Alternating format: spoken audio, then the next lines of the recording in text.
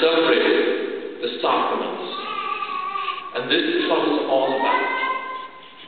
We gather here today and we remember how many times has Father Jim in those 50 years brought people to the church through the sacraments of baptism. How often has he raised a gentle hand in forgiveness in the sacrament of confession? How often has he witnessed the marriage of so many couples in their commitment to each other?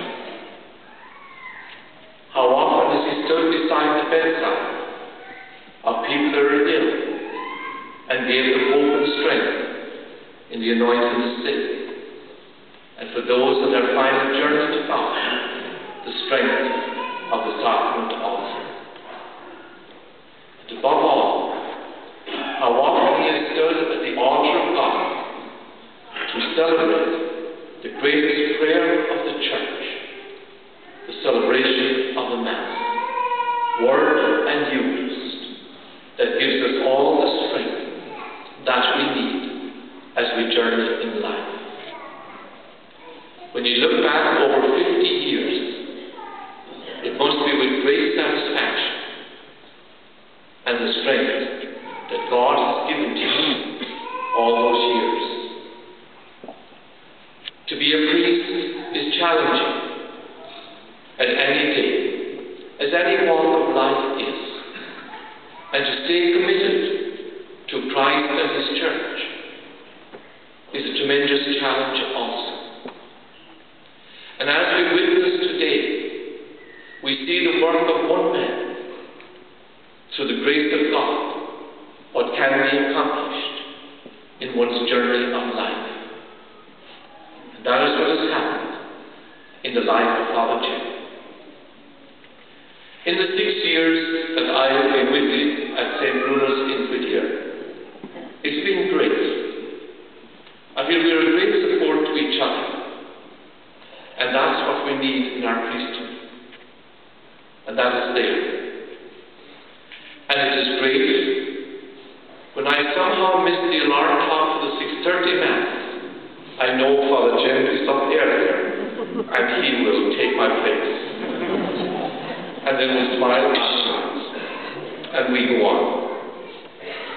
There are many, many blessings that he has brought to me as a priest in those 6 years, and the encouragement and strength in leadership in the parish.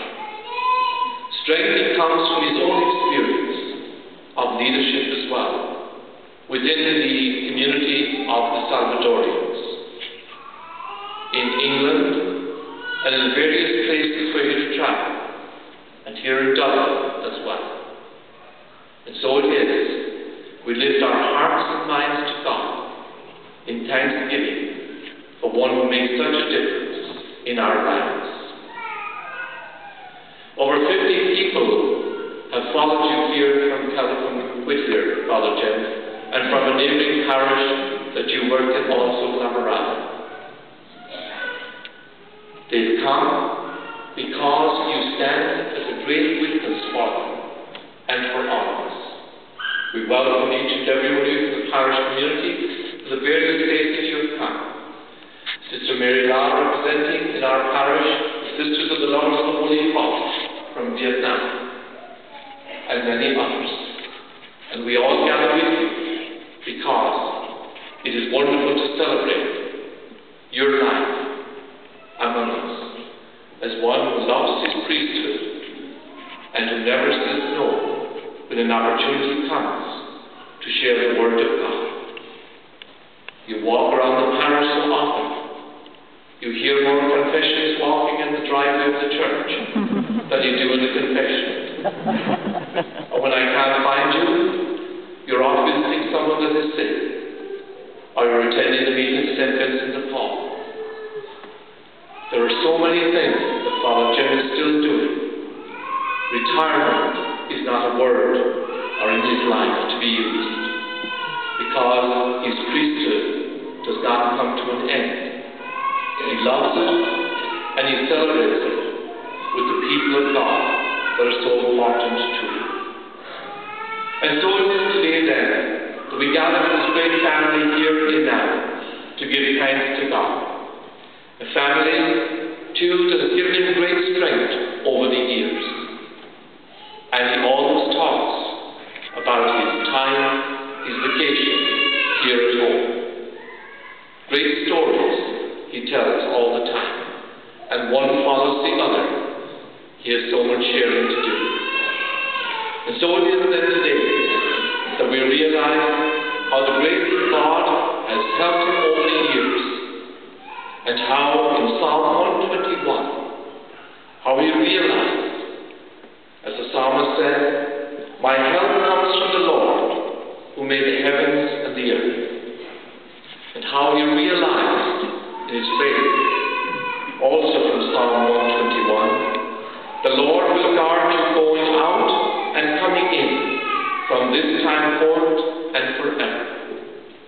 Yes, indeed, Father Jim, your golden jubilee is worth celebrating.